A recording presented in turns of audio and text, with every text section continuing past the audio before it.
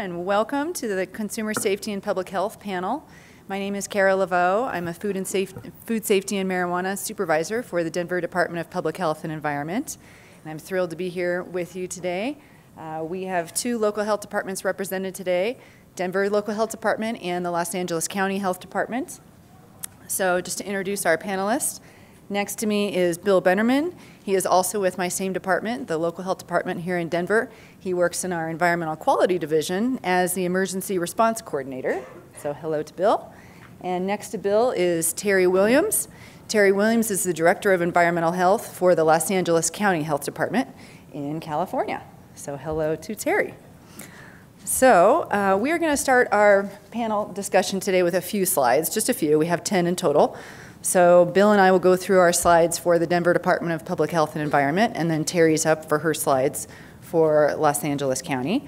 Then we have some questions prepared to present to the panel, and then towards the end, we'll allow 20 minutes or so for audience questions and answers. So I'm going to kick it off with an introduction to the agency that I work for, which is the Denver Department of Public Health and Environment. We're a large department. We've got 7 divisions right now, and we have really varied divisions. So we're everything from the coroner's office to animal protection and control. We've got environmental quality where Bill works. We have public health inspections where I work, community health, behavioral health, sustainability. We're a large department with various public health interests. So within the division that I work in, which is public health inspections, we're divided into 2 sections. So we kind of like to say we have 2 halves of the house. So I'm on the food safety and marijuana side, so it's pretty clear what our focus is and what we do. So we inspect food and marijuana facilities. Our other side of the house does everything else that you would associate with the field of environmental health. Pool inspections, housing inspections, noise, lead, body art, so on and so forth. So that's just a glimpse of our agency. Let me see, did I miss this one? Okay. So we're quite busy in Denver. We have a lot of marijuana facilities in Denver. Right now we're sitting at about 1,100 different licenses, and those make up about 500 brick and mortar facilities. So we are inspecting all 500 of those places. So our food and marijuana team, we inspect the dispensaries and the manufacturing facilities, and then it's Bill's team that inspects the cultivation facilities. So these licenses can be made up of retail and rec, and then we also have 2 somewhat new licenses in Colorado for social consumption and for transport licenses. One of the questions that we are always asked in Denver is, what sort of public health challenges have we faced? How has our program evolved? What have we identified as public health challenges and issues as we've moved through our regulatory program? So this is kind of going to be one of the focuses of our panel discussion today. So this slide just kind of talks about the 6 big areas of public health challenges that we've kind of worked through. Really, one of the first was equipment. When we first started inspecting manufacturing facilities, as you can imagine, some of these operators did not come from food safety backgrounds. So we were faced with, some crazy issues out there. We had a facility making water hash in a washing machine, like a domestic washing machine. So that actually resulted in Denver's first recall of marijuana product. So it was just an old domestic Maytag, rusty and moldy washing machine. So, just some we didn't know what we didn't know at the time. So that was one of the first challenges that we faced.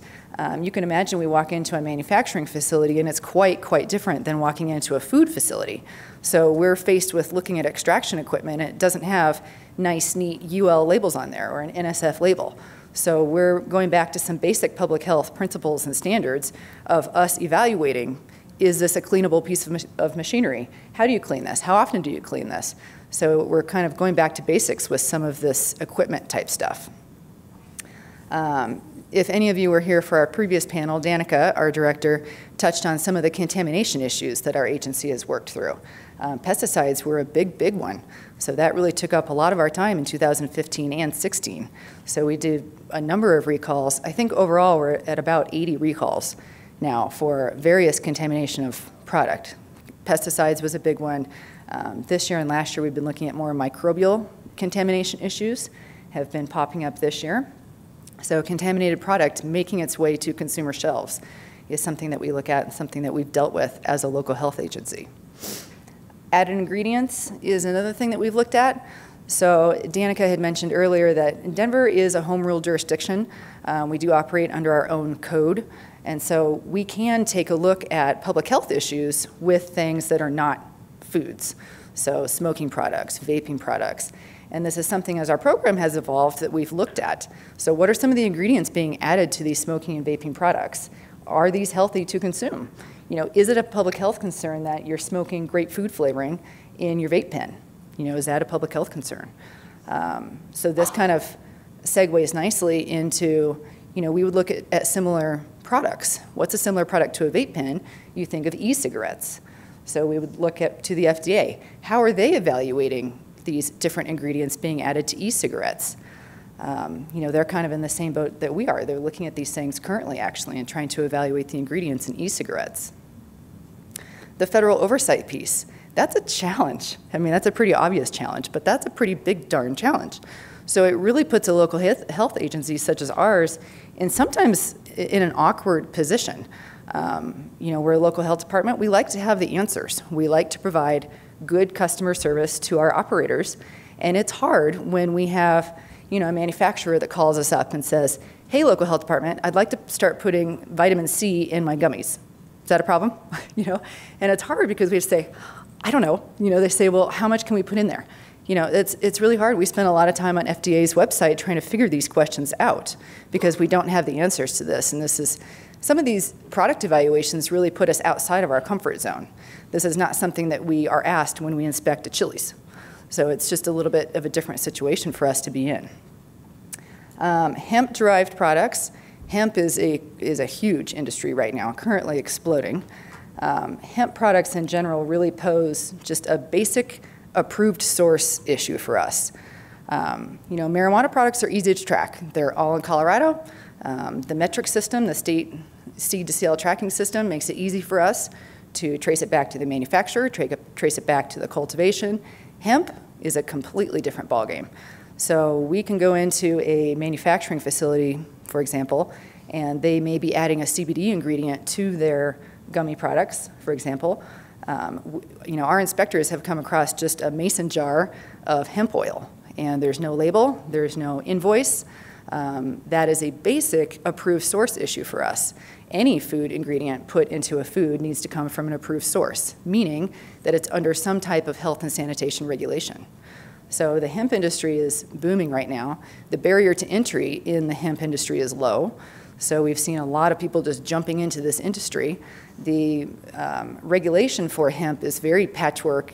The legality of hemp is very murky and very confusing from state to state. And you know, it's just, hemp is kind of a headache for us right now. And our last kind of challenge that we've worked through is just basic food safety issues with marijuana and hemp products. As you can imagine, there's very little science for us to go to, like we have in the food world. We don't know how pathogens grow on marijuana. So because we don't know that information, we've taken a very cautious approach with what we consider to be a potentially hazardous food. And by that I mean a food that requires temperature control, time control to keep the public safe.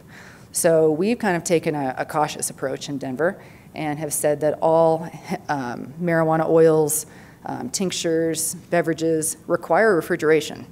And really that is to keep the public safe.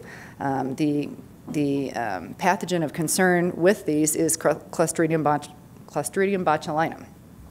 So botulism. We don't know if this is an issue, but it could be an issue because it's plant material. In the food world, we would look at something like a fresh garlic and oil. That is a product that could carry a botulism risk. So we've taken those same food safety principles that we're very familiar with and have the science to back in the food world, and we tried to apply this to the cannabis world. So that's just a very general overview of some of the kind of bigger challenges that we've worked through in our regulation program. Bill's up.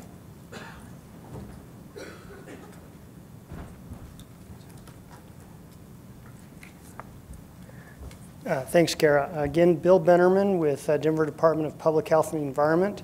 I'm in our Environmental Quality Division, And our focus around marijuana is on the clean air, clean water, clean land kind of perspective.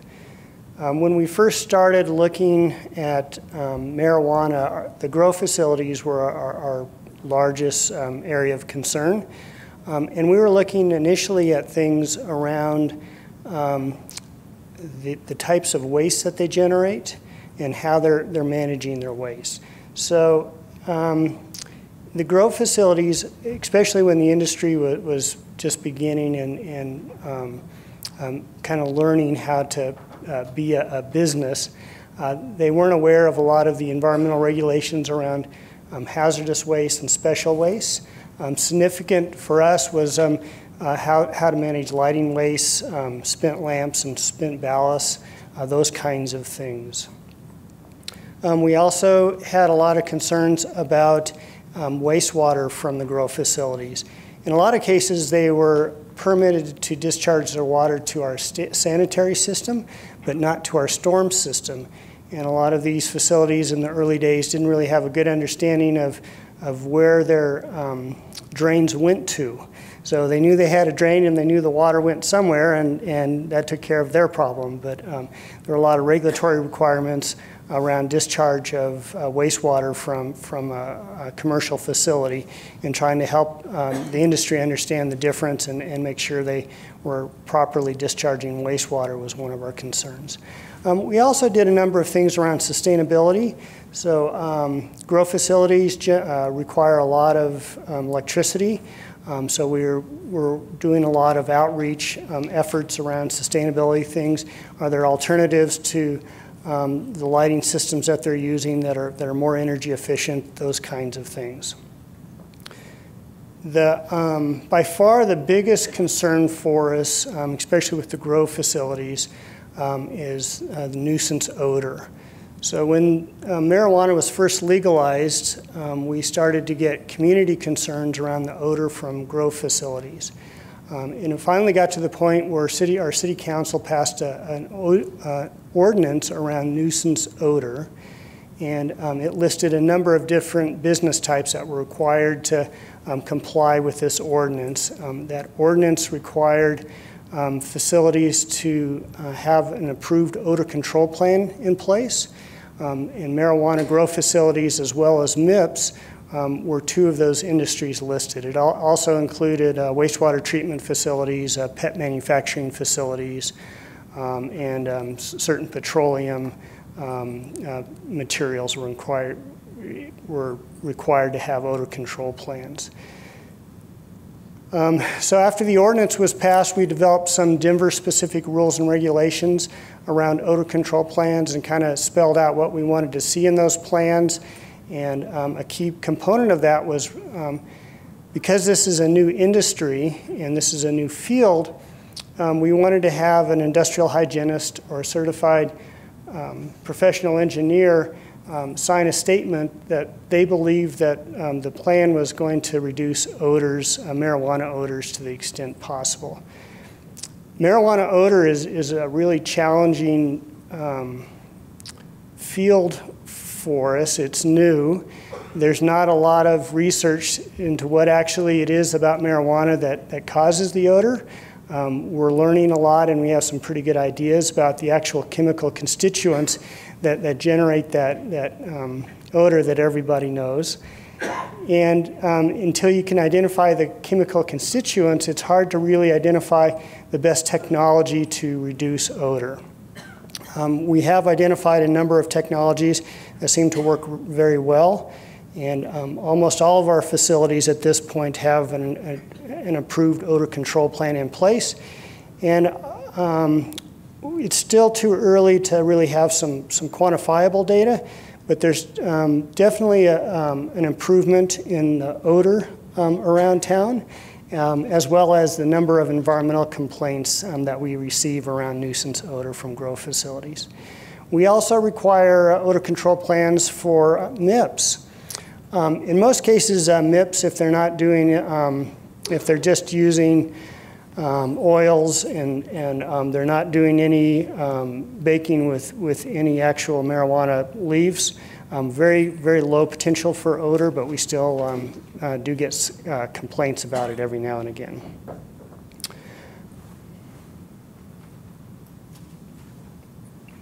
Again, for the hazardous waste side of things, this is state regulations, state and federal regulations, although at the local level we do enforce on those. And so again, spent lighting from these grow facilities is a significant concern for us. So it's managing these light bulbs appropriately and understanding the quantities of lamps, waste lamps that you can generate at your facility and store at your facility, and making sure that you're using an approved transportation disposal facility for them. Spent light ballasts also have some regulatory requirements, and so those have to be managed as well. And one of the big concerns we had early on, and as the industry's matured, we see a lot less of this, but just general housekeeping around hazardous material storage. So these facilities were using a lot of different chemicals for a variety of reasons, everything from just keeping the facility clean to pesticides and herbicides, and just really sloppy housekeeping. So acids and bases were being stored in the same cabinet or right next to each other in unlabeled bottles. Really no inventory, material safety sheets on each of those chemicals weren't present in the facility. So we did a lot of outreach on just how to properly store hazardous materials and properly keep them labeled and identification, those kinds of things. And again, we talked briefly about the wastewater management issue. So simple things like taking your trays in between cycles out into the driveway to wash them out with the hose and soapy water. You know, that goes down into our storm system, and that's just something that's not allowed. So a lot of outreach and just understanding, again, about knowing where your drains are going, where that wastewater is going. All right, turn it over to Terry.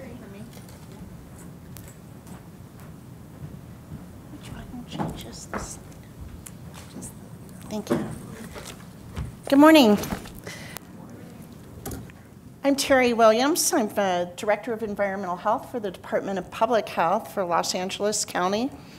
And I had to smile, Kara, when you said Denver Public Health is a large department, because I suspect that LA County is the largest health department of anybody in this room in environmental health. So I kind of just wanted to start off a little bit and tell you a little bit about Los Angeles County in just a couple slides.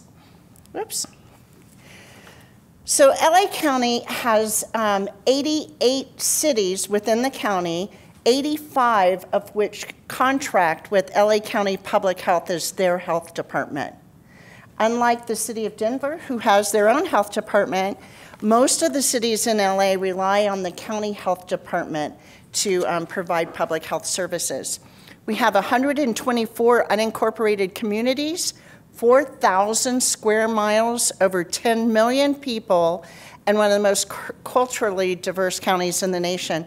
If you heard Kat talk yesterday, the city of LA by far is our largest city, and it's just very, very large. Now, environmental health is a division within public health. We make up about 25% of the public health department. We have 47 different programs that we're responsible for. I believe actually cannabis makes probably the 48th. We have over 900 employees. That's a lot of health inspectors running around. We do approximately 350,000 inspections a year, routine inspections, not counting follow-up and permit investigations and things like that. And our budget is an $80 million budget, which is probably as large as many city budgets in general, and that's just environmental health. So I wanted to give you a perspective because, frankly, most of what you learned today about the challenges and the role of public health, environmental health, in the cannabis program, you're going to learn from Denver. And believe me, as we built our program, if we didn't have Denver to turn to and go out in the field with and study with, as well as some other jurisdictions, we wouldn't have been very successful. In December, this past December, our board approved a cannabis ordinance that only addressed the public health's role in cannabis facilities. And the reason I bring this up, I suspect that many of you are from jurisdictions that are not just cities. So in this particular case, the County of Los Angeles has chosen not to move forward allowing cannabis businesses to exist in the unincorporated county. And I am a county employee. Environmental health is a county department, yet we're still responsible for the health and safety of 85 cities who may or may not choose to go forward with cannabis programs. The county was generous with us, and they gave us staffing and money to, not staffing, they gave us the money to hire up to 15 full-time equivalent employees. We currently have 8. To have, it's kind of like startup money for the program. Our primary role is to ensure that the permitted cannabis facilities are in compliance both with state and the local regulations. We work with the city to develop workflows. Now this is really interesting because those of you who have cannabis programs within the city, you work with your fire department, you work with your building and safety and your cannabis program to figure out where public health fits into that. And at what point do they need to be inspected or how they're going to be inspected. When you have an unincorporated area plus 85 cities, that's a lot more workflows to work through. Currently, like I said, we have 18 cities moving forward. So we sit at the table with those 18 cities and figure out where public health fits into their plans. We don't try to develop the plans because the cities have very robust programs of their own on cannabis, but we try to strategically figure out where public health best fits so that they don't go through the whole process and then public health says, oh, you can't do that, you don't have a 3-compartment sink. And so we try to work it into the plan, particularly on our plan check, so it all flows really smoothly for the operator.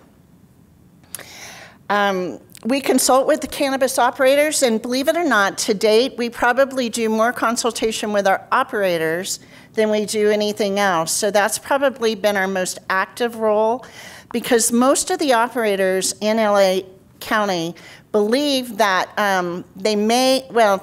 there's a chance that someday they will have to follow all the food type code regulations. In California, unlike Denver, cannabis-infused products or cannabis inedibles are not considered to be a food product. Thereby, all of our food codes, our CAL code under the Health and Safety Code, considers it to be an adulterated product, and we'd have to just throw it all away. And obviously that doesn't work. So we refer to those products as edibles, and we passed a county ordinance in LA County, as well as the state has come up with their ordinance, which we modeled and made sure that we were in sync with, that clearly defines what an edible is, and we modeled the requirements of the food code on what we would require to assure public health and safety. So it actually, for the most part, it follows the same as other cities and other jurisdictions that have the model food code. We in California have to be different always, and we don't use the model food code, we use the California food code. Slightly different, but for the most part, very similar. In California, there is dual license approval from both the state and the local jurisdictions, and that typically means a state and a city. But then the health department sits off on the side and works in through the city workflows. I think I've said everything else on there. There's 18 cities. I think I've covered that already. I was tempted not to join in this discussion today because I know less than, definitely less than these two folks sitting at the table, probably less than many of you here, but I'm very well versed on the counties on how you get to where you can get a contract for public health services with cities and or working with the state. And I thought that might still be valuable information for a lot of you here. And we are currently conducting, like I said, the industry consult, and we are continuing with plan check services. We're doing plan check services now for about 17 of the 18 cities. Okay? Thank you, Terry. Is this on? You guys hear me? Yes, okay. All right, thank you, Terry. So I've got 10 questions prepared that I thought we would just talk as a panel about. So our first one is, so Denver's almost in 5 years. January 1st will be 5 years of legal adult use in our state. And Terry, you're in the first year, right? First year. All right, so what kind of impact has your state's legalization had on your agency? Things such as staffing, training, budget, and how did your agency handle this? You want me to go first? Sure? All right. So our agency, it did change our agency quite a bit. So we were conducting some inspections and complaint inspections of medical facilities starting in 2010, but really January 1st, 2014 is when our world changed. So we had a large influx of people moving to our state, of people opening new businesses in Denver. It's kind of a green rush, and this did change our department. If any of you attended the finance presentation yesterday, they said, which was news to me, they said that they added 58 FTEs to Denver, spread out amongst the divisions, and I believe it said that our agency got 7 or 8, which I didn't even know until yesterday. So it did change how we operate a little bit, because now suddenly we had all these new businesses to inspect. So we took just kind of a general approach at first. So my colleague Rich is going to be talking about, there's an inspection panel coming up at 1 if you want to really dig in more into Denver's inspection process. But in general terms, we have Denver broken up into 15 districts. So we have 1 investigator per district. So when we started, those investigators are responsible for inspecting all the food facilities in their district. So we just added in the dispensaries and the manufacturing facilities, and that inspector did all of it. So that worked for a little while. And still to this day, our inspectors still do all the dispensaries in their area. But as our program evolved and as we learned more about the marijuana industry and their processes and how these products are made, we realized that a more specialized approach might work better for us. So now we have a marijuana team. So I've got 4, here, raise your hands, marijuana team. So now we have a marijuana team. So our marijuana team is made up of our investigators, and they all receive some extra training to be able to inspect the manufacturing facilities, because our manufacturing facilities are vastly different from one another, and it's not a one-size-fits-all inspection like a restaurant typically is. So this team over here, they do all of our manufacturing inspections, and then we've specialized it one step further and have 2 lead inspectors. Raise your hands, Rich and Sheila. Those are our 2 lead investigators. They are our highest level investigator for our division, and what they do is more of the high-level investigations. So if we have contamination issues, it's those 2 that track down the products and work through the recall and do all of that. What else do you guys do? I feel like there's something else. I feel like there's something big I'm missing. They do, yes? Where did they get that training? From us. No. Me. There's. I mean, we're almost 5 years in now, so we really have evolved our program, and we've learned a lot from the marijuana industry itself. In the beginning, we watched a lot of YouTube videos about how extraction process. I'm not kidding. About how extraction processes are done, and our knowledge base has increased over the almost 5 years. So it's our team that's training these inspectors to join our marijuana team. Great question. I think that's how I was going to answer that question. So yes, it has changed our agency. We've grown, and we've taken a bit more of a specialized approach when it comes to regulating facilities. Has it changed, Bill? Has it changed your world, Bill? Yeah, for our environmental quality division, again, kind of focusing on the clean air, clean land, clean water, Not nearly as impactful for us. We have one dedicated inspector working on routine inspections as well as environmental complaints for the grow facilities. Again, early on, the biggest issue, the biggest impact to us was just the number of environmental complaints we were receiving around odor, specifically marijuana odor from our grow facilities. So as we worked through City Council and our rules and regulations with our Board of Health, that's addressed a lot of those concerns. So now we're just in this routine inspection mode. When we go out to these facilities, we have a pretty typical investigation checklist. Again, we're looking for compliance with their odor control plan. We have 3 investigators who are trained by the state, have certified noses. They're detecting odor at the site boundaries of these facilities, and we're using a qualitative scale from 0 to 10 on the intensity of the odor. And then if they have an approved odor control plan in place, we typically see a qualitative odor scale of 1 to 2. Depending on what's going on at the facility, sometimes a little bit higher than that.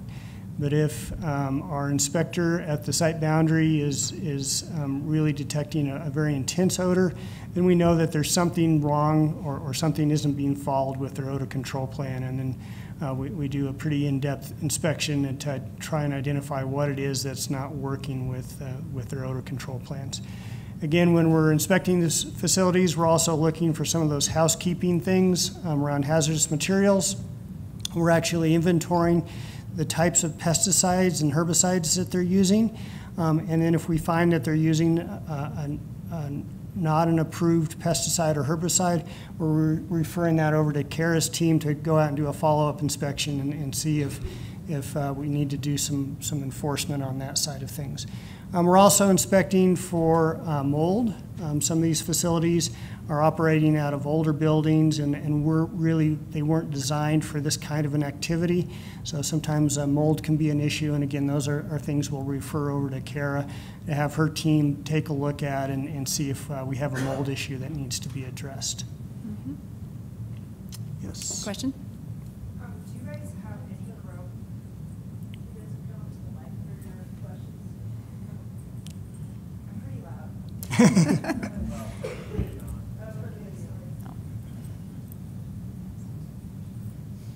And tell us where you're from, too. I'd like to know. Hi, I'm short. That's not where I'm from. I'm from Fort Collins, and so my go question. Rams. Yay! Yay! So my question is about more on sustainability and composting. I'm really interested to learn about grows that are actively composting, and more specifically with the new rules here at the state with waste. MED rules change quite a bit, and then we have new policy for our industry that has to change. So the future, especially because we want to reduce our carbon footprint, we want to be sustainable, and you guys are already the leaders in taking these odor action plans, but I'm more curious about, do you see the future of it being mandatory to compost so that we can put everything back into our system? Yeah, great question. It's a little outside of my area of focus, but we do have within our division a number of people who are focusing on marijuana industry and sustainability, and they actually have a working group in place, and they meet with the industry and kind of work through some best management practices around sustainability, and I know composting is one of those things. We do have some information around that program on our website, denvergov.org. You can just search on marijuana and sustainability. It's an interesting question about whether it would be something that we would have be a regulatory requirement down the road. I haven't really thought about that as a possibility, but it's certainly something we could look at. Bill, is your team still using the nasal rangers to assess? No, assess. I wish you had brought a picture of this. It's pretty entertaining to assess odors. Can you tell everyone what that is? Are they still using those? So Under state regulations around odor, the state really looks at nuisance odor at a very intense scale. So the state regulates odor around things like hog farms, rendering plants, those kinds of things. Very, very intense amounts or high level of intensity of odor. So the state requirements around that is there's a device called a nasal ranger, and you hold this device up to your nose and it essentially dilutes the ambient air by a factor, different scaling factors. And then if you can still detect that odor at a dilution factor of 7 to 1, then you're exceeding state regulatory requirements around nuisance odor. That intensity at 7 to 1 dilution is so high that it's not a very good tool for us to use for marijuana odor, or really for almost any odor. It's very challenging to have something smell so intensely that you can smell it when it's diluted 7 to 1 by a factor of 7 to 1. So it is a tool that we use when we respond to our complaints. We do use this instrument to see if we have a detectable odor at 7 to 1. Only in one case have we ever even been able to detect an odor at a 2 to 1 dilution for around marijuana. Thank you, Bill. Terry, anything to add about the impact of legalization to your agency? I'm sorry. Oh, you've got questions. I thought he was asking. I didn't hear you, Kara. Oh, I said, do you have anything to add about the impact to your agency for after legalization? I think in California, in our environmental health department, we're very specialized already, and so marijuana was no different. I think some of the things that you have to take into consideration, one of the first things we talked about was everybody talked about the safety of our employees. We didn't see it as a safety issue in terms of inspections, routine inspections. However, we did advocate for and got through our Office of Cannabis Management, I'll give a shout out to Danny, who's in the office there, who kind of coordinated the whole county's efforts on cannabis. But we said two things. Number one, as an environmental health inspector, we would not go into a facility that hadn't already had a clearance from the fire department for the safety of our inspectors. And number two was, our Board of Supervisors is very, very quick to call on environmental health to solve their problems, because we tend to have a lot of power to resolve issues. So we were already getting called upon illegal complaints of illegal growers or people in homes. And we made it very clear in the very beginning that environmental health would not be responding to any non-permitted facilities without being part of an enforcement team, which included often code enforcement and/or policing agencies. So those were the two impacts on safety the legislation had on us that I want to make mention of. We, you know, I just have to tell a funny story. Actually, we made it a voluntary program because there's a stigma. We do the same thing with tattoo parlors and massage parlors. If somebody's not comfortable working in those specialized programs, we don't assign them to those programs. And so we took volunteers for the cannabis program. And I asked them, what are their biggest concerns about working in the program?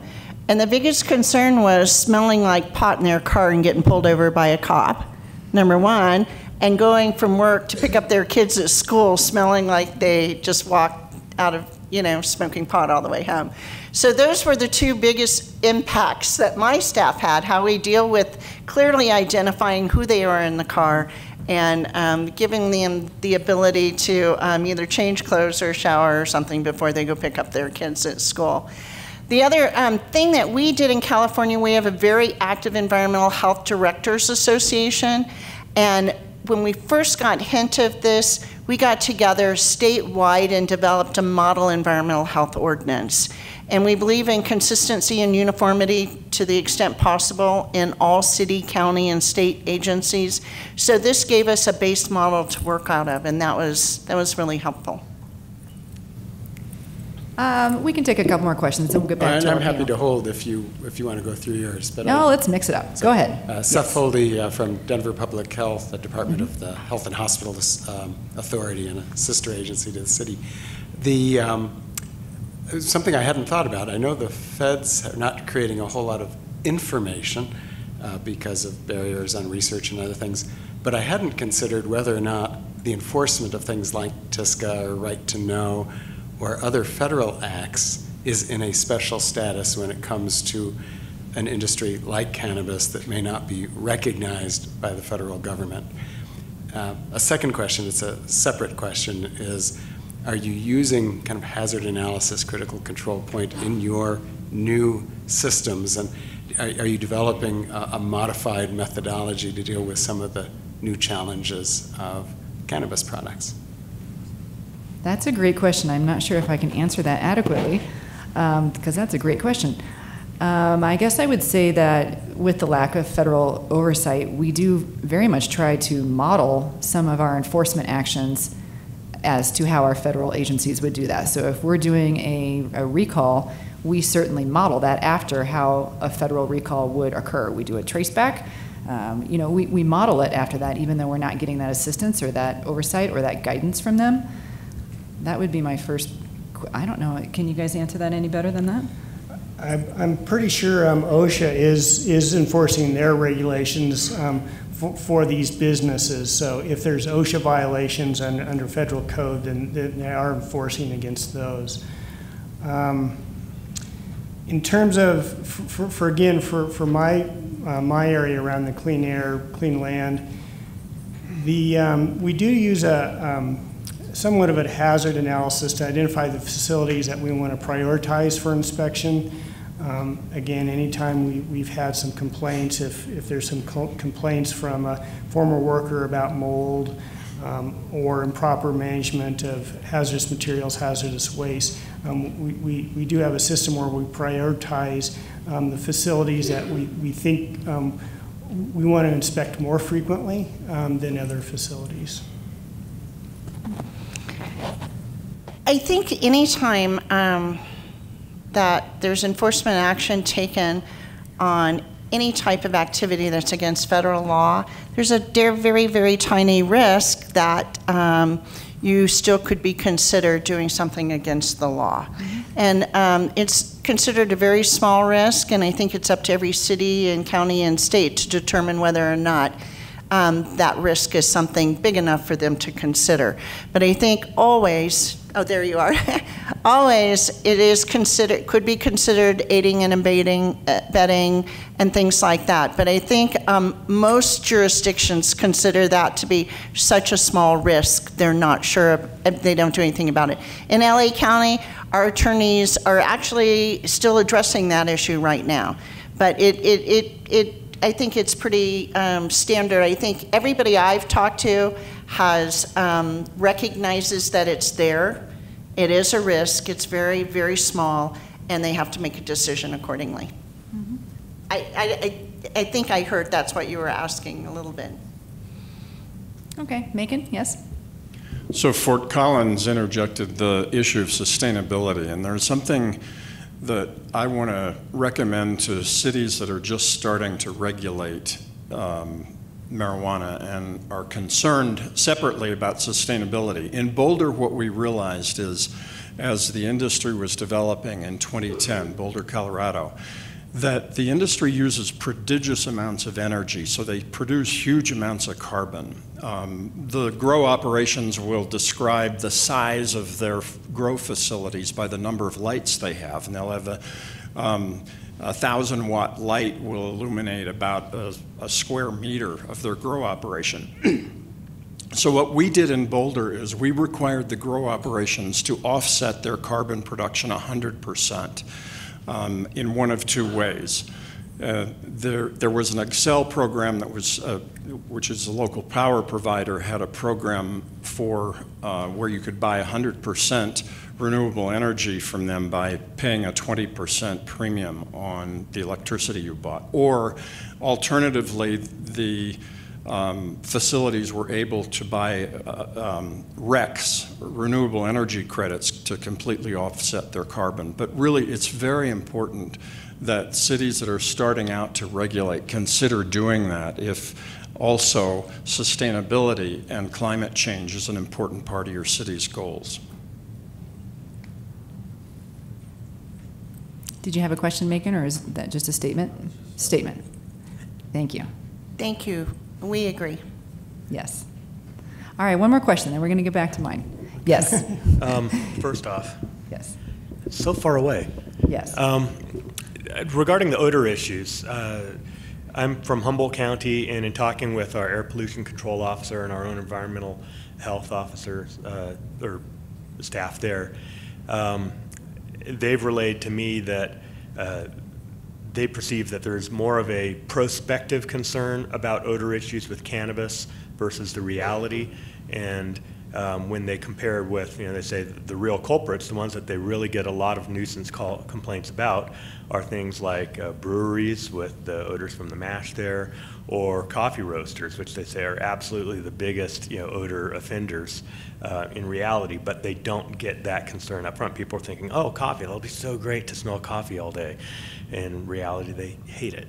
So I'm curious what your experience has been regarding it when when we try to quantify something, as you're talking about with the odor rangers. It's very difficult to quantify the actual nuisance of odor. And I'm just curious if you've had similar experiences with that, of the reality of cannabis odor being truly comparable with the concerns in advance. Yeah, very similar experiences. Coffee roasters are a big source of our odor complaints, and it's true. It's great to smell coffee in the morning every now and again, but when it's 24/7, it becomes a very significant quality of life issue. And as well as we're seeing an increasing amount of environmental complaints from some of our breweries. Just in that process, they can tend to generate a lot of odor. Again, from Denver's perspective, this is all nuisance odor. It's more quality of life than an actual public health concern. We even get nuisance odors from bakeries and donut shops. Again, that persistent exposure to an odor, even if in small amounts it's very satisfying, it can quickly become a quality of life issue for you. Marijuana definitely seems to push some buttons with the community. There's a certain segment that enjoys that smell, and there's a segment that, for a variety of reasons, they're very sensitive to it. So I would say similar experiences. I think if you had the same intensity of odor from a coffee shop as from a marijuana grow facility, you would get more complaints from the grow facility. Just for the record, in LA County, we love bakeries and donut shops. Our complaints come from garlic and sriracha businesses. Oh, interesting. One impact to our agency that we hadn't anticipated, because of the odor that gets on our inspectors' clothes, who then gets into our city vehicle, we had to dedicate a vehicle. It's our marijuana mobile for doing these inspections. We had our executive director early on, before we had a dedicated vehicle, use one of our vehicles after we had done some inspections, and he had a meeting with the mayor and had to explain why he smelled like marijuana. So shortly after that, we had a dedicated marijuana mobile for doing all of our inspections. Love it. All right, our next question is, what public health or consumer safety challenges have come up during the course of regulating this industry that you would not have predicted? So we've already talked through odor. I've touched on some contamination industry issues. Do you want me to jump into this, or do you guys want to take it first? I'll go. All right, public health and consumer safety issues that have come up that perhaps we would not have predicted. Really, the contamination issue has been a big one for us. Colorado, it's our state agency, the Marijuana Enforcement Agency, that oversees all of the testing rules. There's a lot of testing that goes on. The industry is the first to say there's a lot of testing. But we're still seeing that contaminated products are making its way to the shelves. So we did go through a couple very heavy, busy years with pesticide contamination. This year, we've had more of a focus on microbial contamination, and it's really been quite interesting. And so I wanted to run you through one of our cases that we had this year that our team worked on. We received a complaint earlier this year about smoking some pre-rolls, and the complainant stated that they had some respiratory distress issues after smoking these pre-rolls. I believe they were even hospitalized over this. So we opened an investigation, went out to the dispensary locations, and issued them a testing order. So we sampled and tested a variety of pre-rolls, and they came back with very, very high levels of total yeast and mold. So our MED threshold currently is 10,000 colony-forming units of total yeast and molds. Some of these pre-rolls were coming back in the hundreds of thousands level. I believe one was even at about 1 million CFUs for total yeast and molds. So we did a full recall on this. But during the course of our investigation, what we found out I thought was fascinating. So this particular business model, it's a large cultivation facility. They send sample jars out to all of their dispensary locations, and these little jars have, a couple ounces of different varieties of flower. So as a consumer, you go in, you stick your whole nose in these jars and this is part of their business model, to offer up the smell and the aroma and what this particular flower strain looks like. So they keep these sample jars for weeks at a time. They're in a case under a hot light, and then when they've run their life course, all these sample jars are sent back to the cultivation facility, and that's the material that they were using to make pre-rolls. So that's a great example of a harvest batch at the cultivation level clearly passing the microbial testing requirements from the state. It's tested, it's good to go, sent out to the dispensaries. But there's a lot of time that lapses, a lot of handling that occurs between that testing and between what the final product is, which is a pre-roll, which could be months after that initial testing. So this has been kind of an interesting issue that we've worked through as a health department this year. We've had a few microbial cases, but that one is a really interesting one to kind of shed some light on. That's definitely something that we would not have predicted was happening, and it kind of highlights one of the gaps in testing. So that's one of the issues that we've worked through. You want me to just keep talking? I can keep talking. Yeah. Let me see. Another thing that we probably wouldn't have predicted is how fast this industry innovates. And I know this has been talked about in different panels, but from a health department standpoint, they innovate faster than we can regulate. And that's great. It's a fascinating industry. It's an exciting time to be a regulator. I love my job. But it can be hard to keep up with. So one example that our state is looking at, and us as locals, is some of the new products coming out are really more in line with pharmaceutical type products. So we've got your smoking products, we've got your edible products, but a lot of the companies now are making all these different products. They're making eye drops and nasal sprays and inhalers, suppositories, things that you would typically put more on the pharmaceutical side of things. And so that really can pose some interesting public health challenges, because you look at something like a pharmaceutical product, and that has gone through a long, long FDA approval and review process. But that's part of what we're lacking from a public health federal standpoint. We've got these companies that are just suddenly making eye drops, and they're out in the market. So are there public health concerns with that? And are we the best ones to evaluate that? So that's a challenge that I don't think we would have predicted. So the odor issue, was that something that you guys would have predicted, or is that something that kind of came about? Yeah, I'd like to say we were prepared and knew it was coming, but we were wildly unprepared for the community concerns over the odor. I guess one thing that we didn't predict, very similar kind of theme around mold in some of the grow facilities. when we do identify mold, trying to find a solution, work with the facility to find a solution to abate the mold can be challenging. The things that we would typically tell a client to do to get rid of the mold is potentially very damaging to a very expensive product and to their crops. And so trying to find a way to mitigate the mold while the crops are in the room and growing can be really challenging. And solutions are always very, very situational, but we really did a lot of head scratching to try and come up with some solutions for some of these facilities who had some minor mold conditions that we wanted to get in front of before they potentially impacted their product. But trying to abate that mold without impacting or damaging their crops is challenging. Now remember, we're about 5 years behind Denver, and so I'm guessing you guys experienced this as well, but the one thing we didn't anticipate through environmental health was that same level of innovation, except where they sell the product.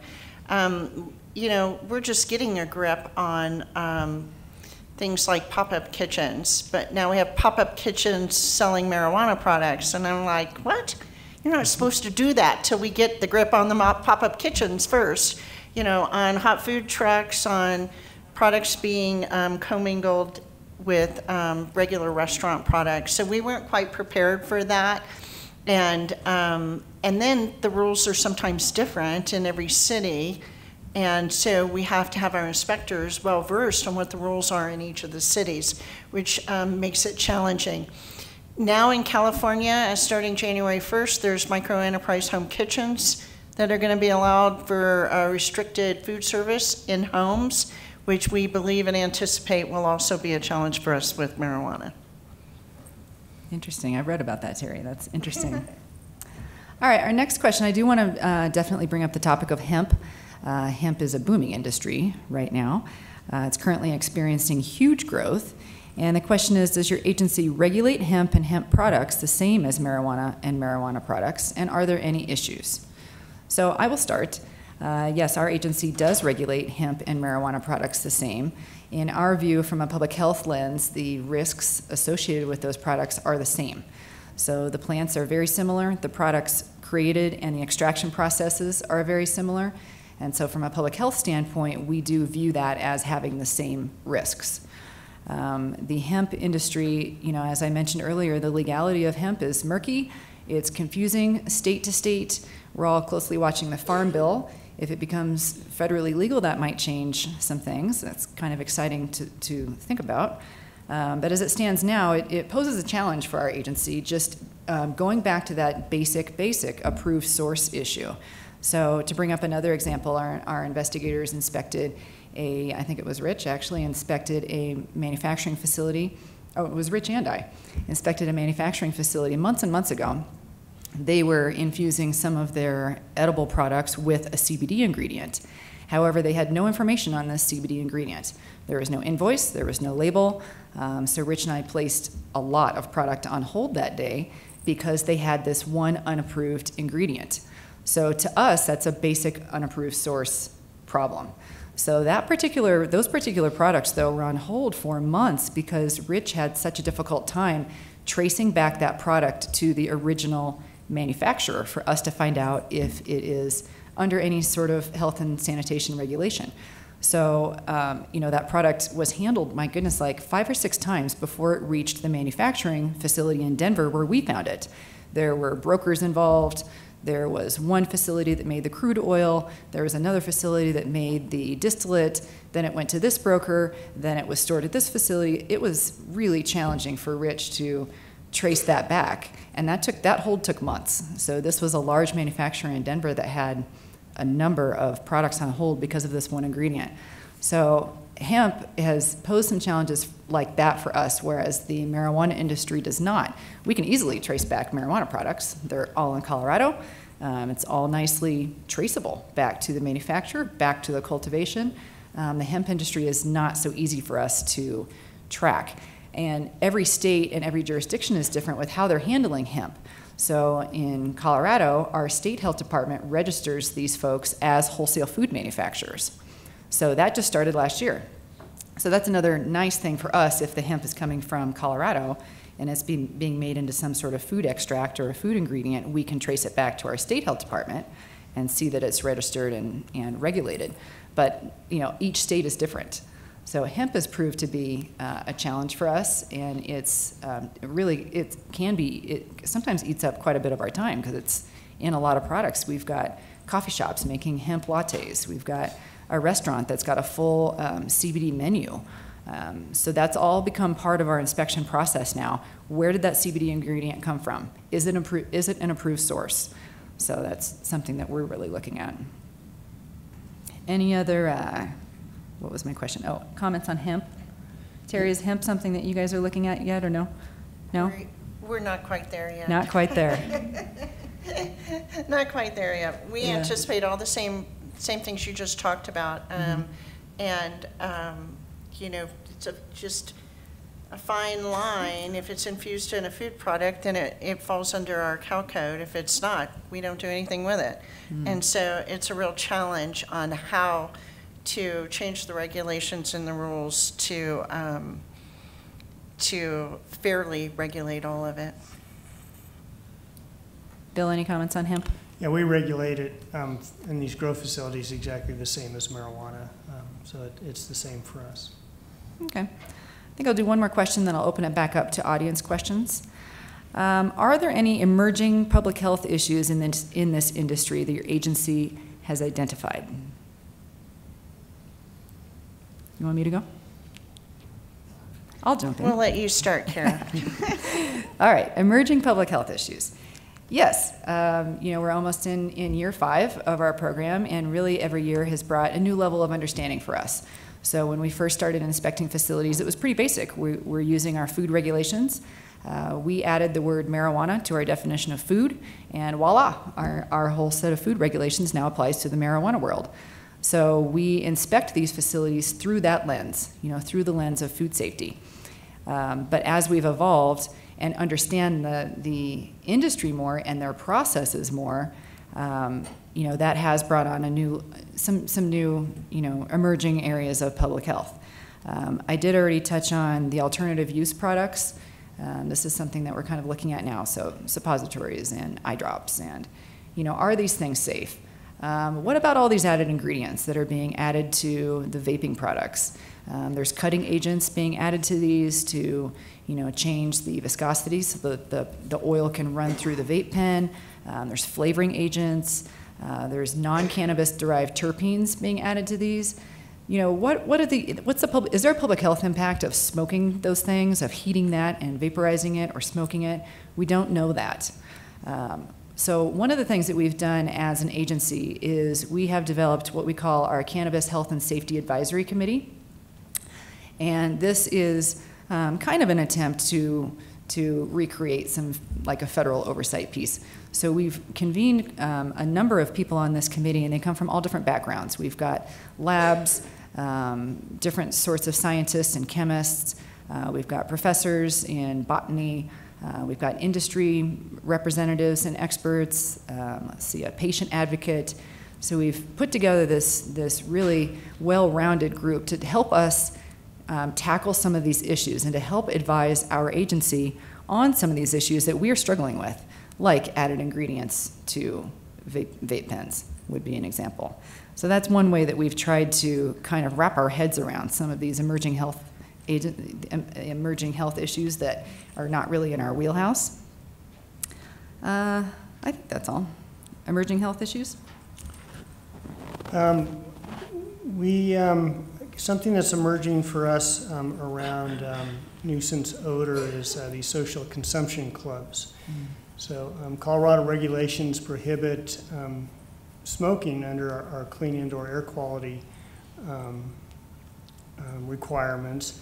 And so social consumption would look something like smoking on an outdoor patio area at a business. Controlling odor within a fixed facility with walls and ventilation systems fairly easy to do. Trying to do that on an open patio potentially very close to residential areas is quite challenging. So it's an emerging issue. We actually have had several proposals from social consumption clubs about some different ideas and technologies around it. We've yet to see anything actually constructed and implemented and effective, but it's definitely, it's going to be challenging for these businesses to figure a way to control the odor from smoking outside on these patios. Again, it's a little too early for me to identify any emerging public health issues from industry, but I have to take advantage of this opportunity to say that from my perspective, not having a public health program or oversight within your cannabis programs is a public health issue. And even though it's worked out really easily for Denver, because of being a city, I suspect it's not that easy with all of you.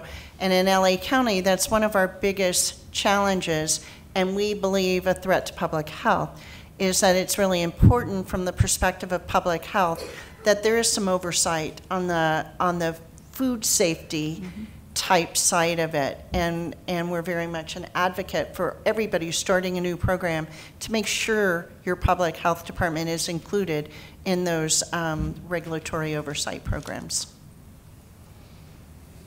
Do we have some more audience questions? Yes? Hi, I'm Alex Rubin with Craft Concentrates, do compliance. I have actually a couple questions for you guys, if that's all right. So you were saying that there was 80 recalls for pesticides. Is that post August 1st required pesticide testing? No, that's over the 5 years of our so, program. And they haven't all been for pesticides. A couple have been for microbials, a couple have been for ingredients added to edibles that were not intended to be food ingredients. They're not all pesticides, but the majority are. Okay, and then how many, have you seen an increase in pesticide recalls since the August 1st testing, mandatory testing? We've done none since then. Cool. Have you guys done any internal research in on-shelf edibles for shelf life in terms of keeping edibles in your guys' hands for a year and a half, 2 years, and doing any kind of testing on that for shelf life? Okay. We have not, but I know the industry does shelf life testing, yeah. Right. There's like a year requirement that it's a year best buy date for that, depending on the edible for sure. So we kind of vaguely talked about recycling and sustainability as well. Does the city have any ideas for raw waste from these cultivations? There's currently 8 ways to make your waste unusable and unrecognizable. Plastic waste, though, is one of those. Oil waste is one of those as well.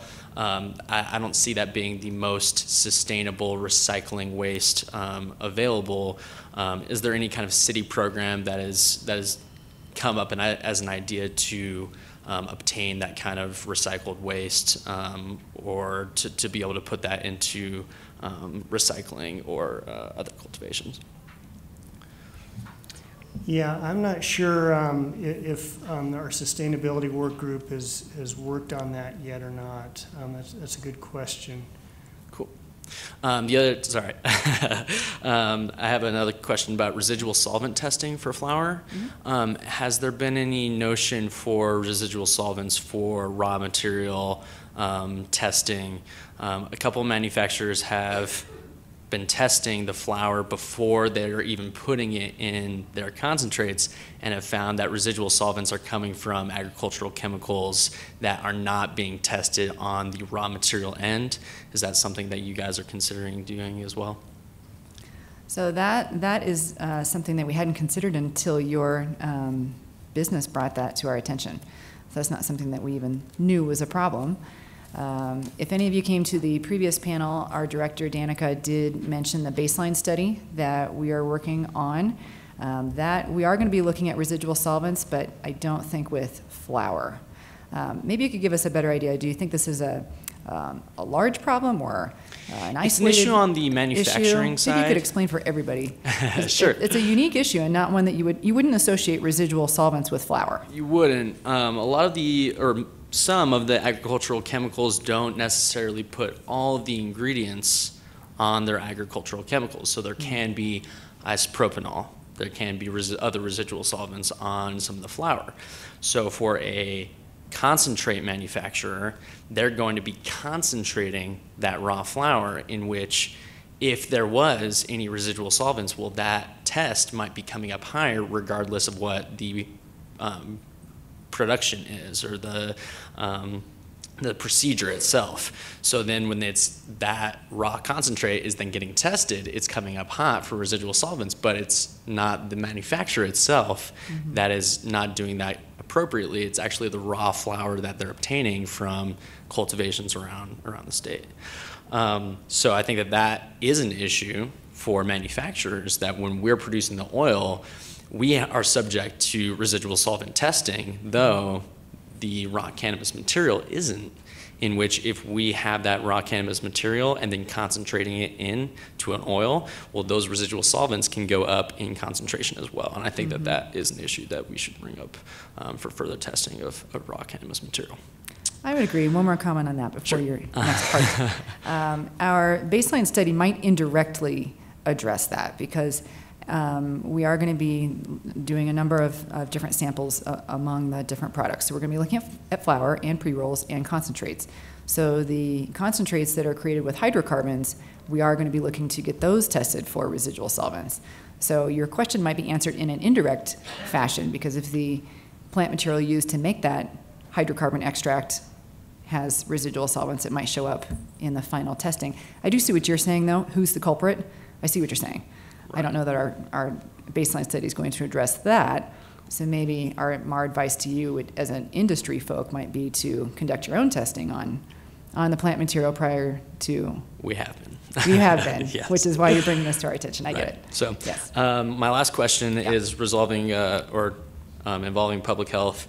In terms of remediation of products, some people in this room might not understand, but if a microbial testing comes up hot for yeast and mold above 10,000 CFUs, they can get retested, or after that retest is then failed, it can go to a remediation for a hydrocarbon extraction. However, that remediated product isn't labeled on the packaging for any kind of product. In theory, it's supposed to kill off all of the mold. It's supposed to, the product's supposed to be as clean as possible. Though, as a public health standard, I personally would enjoy understanding what products I'm consuming, and if that concentrate or edible came from a grow that did have or had failed microbial testing, I might want to know that this is remediated material. There are many sensitive people out there that consume a various amount of different products, and if in the event not everything has come out of that remediated material, I think it would be a decent public safety issue that people just would want to know what products have been remediated and what products are, test passed on the first try every time. So, our agency, me and my agency would agree with that. I mean, that's kind of a truth in labeling type thing, and I would agree that the consumer probably has the right to know that. That topic, though, would probably be better answered by the MED, because the MED does dictate what's on those labels. I think that's a great point, though, and I would agree with you. Cool. Yeah. Awesome. Thank you. What other public health questions do we have? Burning food safety questions for us? Yes. Hi, afternoon. Peter O'Shore from the Department of Health, State of Hawaii. So interesting about the remediation talk. We're looking at that kind of issues here in Hawaii also. Do you have approved remediation processes for flour? For flour that has failed microbial testing. Actually, maybe he should stand back up and talk about that. So that is in our MED rule, but I'm not well versed. Sure. In Yeah. that. So it's 10,000 CFUs is the approved amount. If it is a process, you have an approved remediation process. So it's a hydrocarbon. It must be subject to a hydrocarbon. You get a validation study for that, isn't it? Concentrate. So yeah, you can remediate that by using a hydrocarbon extraction method. One other public health issue that we have is that in the MED rule is a mycotoxin test after that. However, we have an issue with the labs now because the labs are not certified to run that test yet. So from a public health standpoint, that would be kind of some nice insurance to know that there's not mycotoxins present in that end product that was remediated, because it started with moldy plant material. So it does make you concerned about mycotoxins from a public health standpoint. So that's in MED rule, but that is currently not being enforced right now. And those remediated products are also subject to microbial testing afterwards as well. So. Was that always allowed in Denver, or was that part of that regulatory change that's going on? Did you always allow establishments, grows to remediate product that had failed, or would you force them to destroy the product at that point, or did you always let them push the product forward? So that rule is our state level rule. I'm actually not clear on how long it's been allowed. Do you know? I believe it's 2 years. Okay. Any other questions for our panel? All right. Yes. Travis Blum with the Tulsa Health Department in Oklahoma.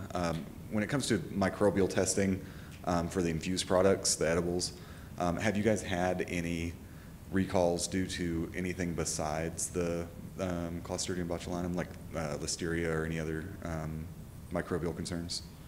We have not. The only edible products that we have recalled, I believe there was a couple for pesticides, and there were a couple edible products because our investigators during routine inspections of a couple of our manufacturers in Denver found that they were using flavoring agents that were not manufactured with the intent of being consumed. Some of these flavoring agents, when we traced them back, were actually aromatherapy oils. So we did do, I believe, 2 recalls for edible products for that reason. We have not recalled edible products for microbials, no. Other questions for us? Kara, yes. Do you guys do any random sampling in your routine inspections? We don't now, but that is something that we are looking towards. Danica mentioned it in the last panel. We are currently working on conducting what we're calling a baseline contamination study. We've secured some funding to do this. We are hoping to roll this out in the next couple months. We're right now at the plan of building an analytical model and plan that we're working with our sister agency, the Denver Public Health. We're working with the epidemiologist in that department to make sure our plan is tight before we roll this out. But we're looking to collect about 100 random samples from dispensaries. So these are products on the shelf. We're looking to sample flour and pre-rolls and various concentrates, solventless concentrates and hydrocarbon concentrates. And we're going to have all these products tested for a variety of contaminants, pesticides, microbials, and residual solvents. Thank you. We're working on it. We'll probably talk about that next year at this conference. Yes. Other questions for us? All right, we're ending 11 minutes early. Thank you all so much for being engaged with us and listening to our presentation today. Thank you.